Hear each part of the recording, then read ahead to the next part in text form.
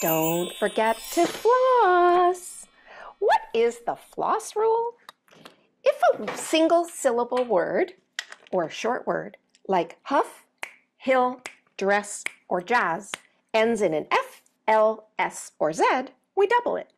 When do we not double it?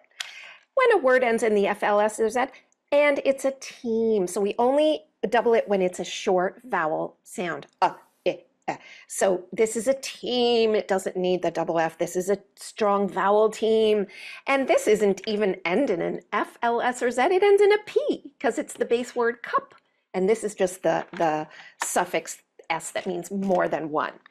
Now, a great way to get students introduced to this pattern is by, first we want to level up our learning.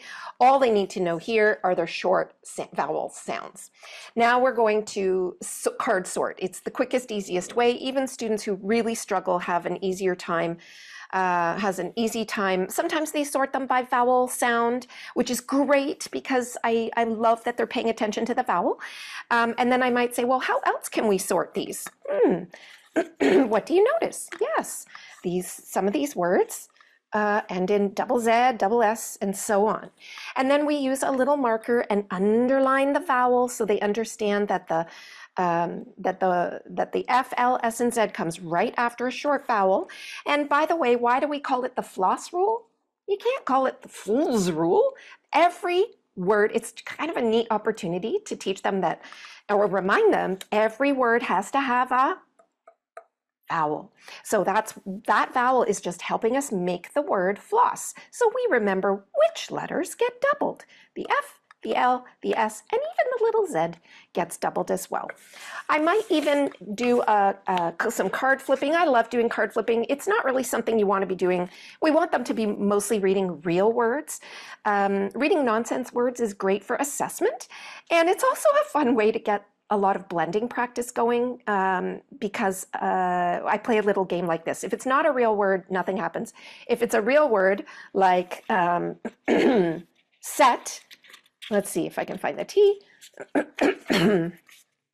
Set, then you thump. If it's not a real word, you don't.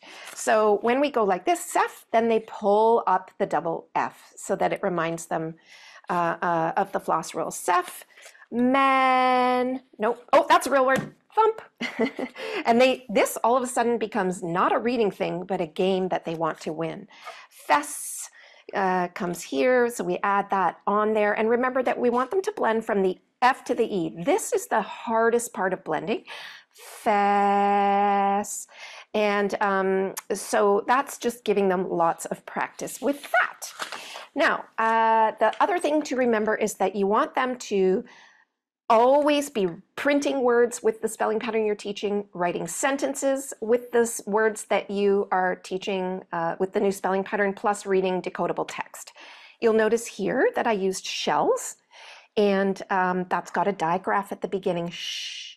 So unless you've taught that, it might be a good idea to stick to words that do not have digraphs. And also you'll see shells has a base word and a suffix S. So that S means more than one, it's a plural, and you might not include that. And then the G before an E, I, or Y makes the soft G sound. So unless you've taught that, it's a good idea not to use those words, or use them and make sure you explain. That's another option. You could also level up learning by talking about why gas is not, there are quite a handful of words that don't follow this rule, but it's a great way to talk about, to help them with their spelling for the most part. Gasoline is a long word. It comes from gasoline. And we don't use the floss rule with long words, just short words. And so this is just the short form of gasoline. This is the short form of autobus. And so we don't use the floss word with long words like that. You could add the S, ED, and ING.